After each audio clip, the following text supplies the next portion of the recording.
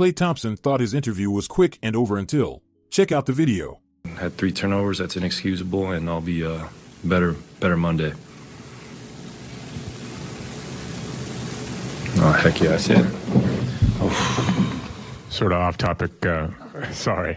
Our columnist did a piece on Roger Federer. Did you have any interaction with him today while he was here? And the way Jonathan kind of gave you guys some spark coming out of the gate in the fourth, attacking the rim like that, is it disappointing to be able to not get some key stops there at times when you could have grabbed some momentum a little bit and maybe run with that?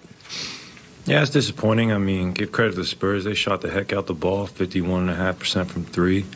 And unfortunate night at the office for everybody, but John was great tonight at the rim, and hopefully he takes that same approach when we see them on Monday. And just a bad loss, though. I mean, just not good, but we'll flush it and bounce back Monday. You guys were like 33-8 at home last season. I think you're 17-17 this year. What do you think? Kind of, is there anything tangible you could say that's been the difference? To be honest, no. Just how the cookie crumbles sometimes. Be sure to like, comment, and subscribe. See you in the next video, Hoop Life family.